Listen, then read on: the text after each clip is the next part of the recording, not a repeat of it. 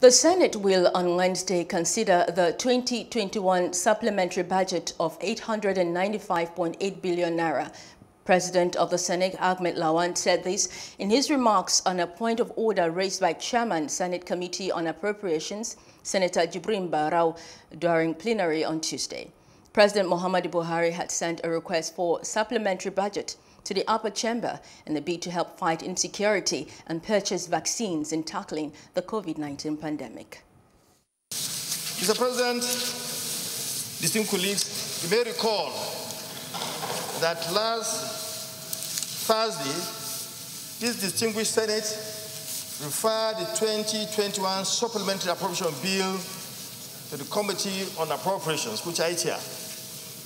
And we were given the mandate, we were mandated to submit our report today. Mr. President, I want to inform this distinguished Senate that we started work immediately in the process of the bill.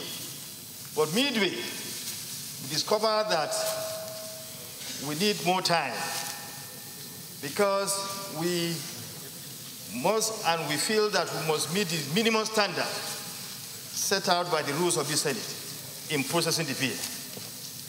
The estimated time we feel we'll be able to do this is this week, and then get our report submitted on Tuesday next week. Supplementary budget request, it doesn't need 2 weeks working on it. It doesn't. And you remember, we have a lineup of so many important bills to consider in the Senate. So you have today, you lay tomorrow.